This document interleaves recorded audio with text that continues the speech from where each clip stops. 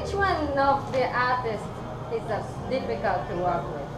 One, Andre Anderson. Two, Vitaly Kukri. Three, Yngwie Malmsteen. Okay. And it's not really a fair question because everyone is different, Right.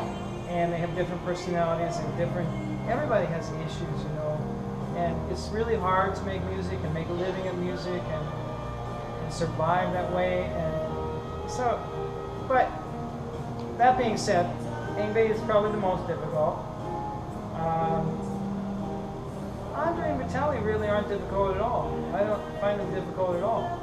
And Yngwie is, you know, he is a spoiled brat. He just never grew up, so he's like a little kid. So he's not like a bad guy. Right.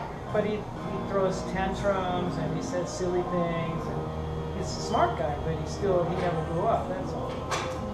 Very talented. He's like so talented. He's still Great guitar player. Yeah, amazing. Yeah. Yes, #1 guitarist. And I enjoyed making albums and playing with him for many I think years. it's such a great fit with you, like Trilogy. That's my favorite. Do you have any like episode about that album? Like That's the first album I ever did in my life. Wow. How was that? Like you Well, were so excited. How'd you?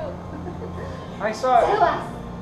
Well, it was crazy making that album because I can't tell you everything, but it went on and on and on for a long time, longer than it should have, because we would be in the studio ready to record. Yngwie didn't show up.